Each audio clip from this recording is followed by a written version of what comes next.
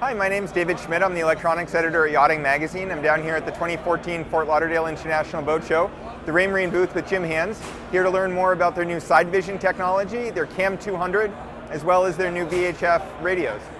The Cam200 is a really exciting product for us. It's a fully marinized visual camera. And what we've done recently in our software, so what's called our Lighthouse 2 software, which is the operating system for all Raymarine multifunction displays, is we've added a new quad screen view. So now, if you install multiple Cam200s on the network, you can enjoy seeing 4 different video feeds. And we've also added in basically DVR functions into our multifunction displays. So now you can record video, take snapshots, you can monitor all the activity on the boat. It's great for docking, or if you want to record all the action on the back deck if you're fishing. We all have that capability now in our multifunction displays. I mentioned SideVision, so that's our CP200. That's a network sonar module. It connects right into all of our multifunction displays. Once it's networked in, it gives us high resolution imaging to up to 600 feet either side of the boat, and it's using chirp technology, so it's very high resolution, a very good detail, and it gives us much greater range than conventional side scan sonar systems. Jim, thank you so much for that explanation. Could you show us the new radios? Yeah, let's go over here, we'll check them out. Great, thanks. Thanks. So David, this is our new Ray70 multifunction VHF.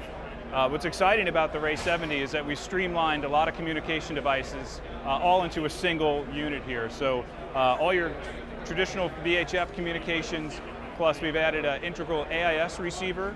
There's also a GPS, digital selective calling, a 30-watt loud hailer and foghorn, and it's also dual station capable. So with our Raymic remote, we can have full function VHF and intercom at any remote station on the boat.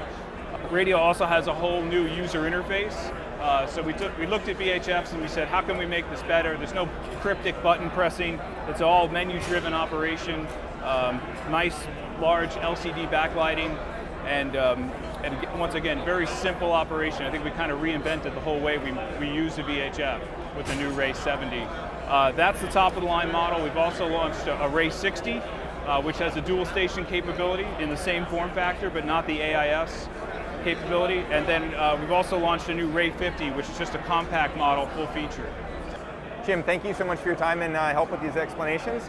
I'm David Schmidt with Yachting Magazine, and this is a new Raymarine SideVision, Cam200, and their new line of VHF radios.